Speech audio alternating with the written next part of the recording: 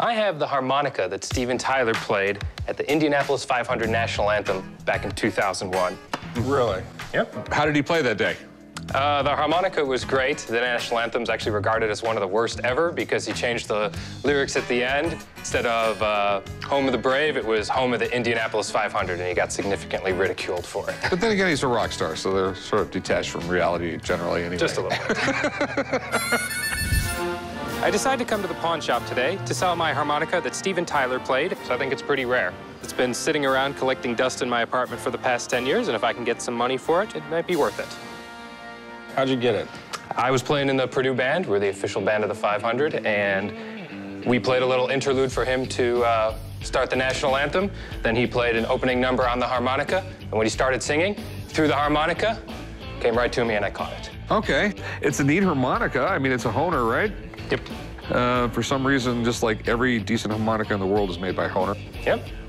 I mean, and the amazing thing is that Aerosmith is still together after all these years, because rock bands always break up. Oh, absolutely. A lot of people say that Run DMC actually brought them back. Walk This Way? They totally did.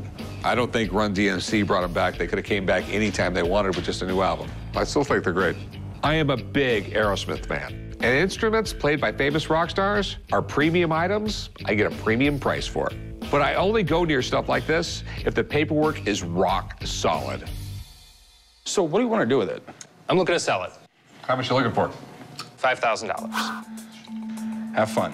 There is no possible way that you're going to prove to me that that is Steven Tyler's harmonica. That's what the article is for. Whose article? The Purdue band wrote this article. I think you're telling me a real story, but it's literally like I got Britney Spears' cell phone, and I got, you know, Jim Morrison's car keys. You got a nice collection. It's what your story is, and it's cool, and I believe you, but I can't sell it.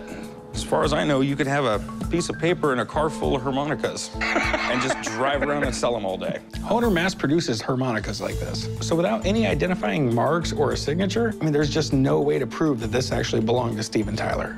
I guess I made a mistake. I thought you guys liked to buy cool, rare items. I do, that I can make money off of.